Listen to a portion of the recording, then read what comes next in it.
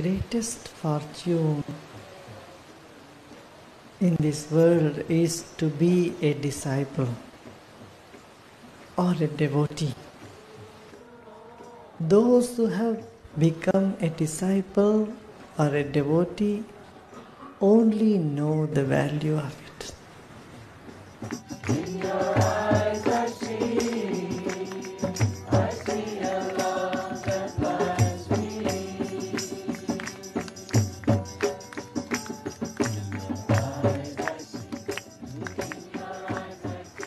A disciple in Sanskrit is called Antevasi. This is a magnificent word. Antevasi means one who dwells inside the Guru. It's not just the master is in the heart of the devotee or disciple. The disciple also dwells in the heart of the master. Antevasi, one who dwells inside the master, is a disciple.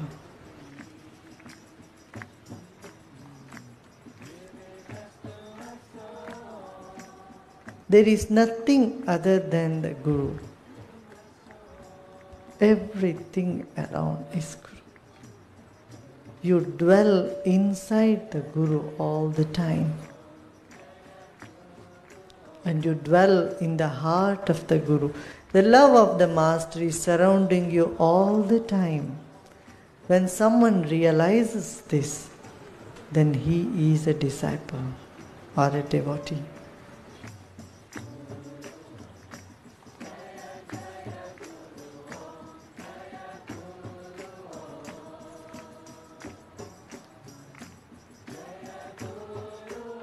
What else one wants then? When one realizes, experience that one is surrounded by divine love, unconditional love, the unique love all the time.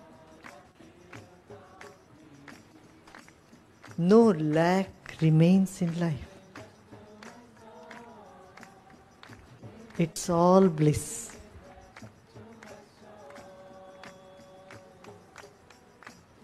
Antevasi. This is such a beautiful name.